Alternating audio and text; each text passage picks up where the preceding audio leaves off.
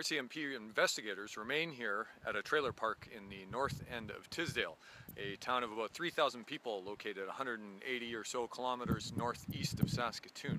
Now, according to RCMP, 5 people are dead. Located 4 deceased individuals, an adult female and 3 children under the age of 9.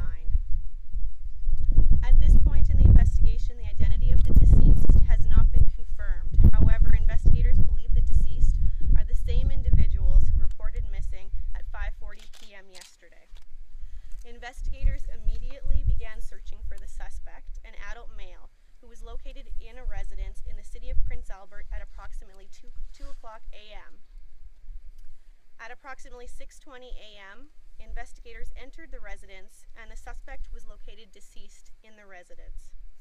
Investigators do not consider this death a homicide. There was a 4th child, an infant, that the man abducted from the home here and took with him to Prince Albert before he died. Police found the child unharmed in Prince Albert, and the child is now in the care of social services. The investigation on all sides is continuing.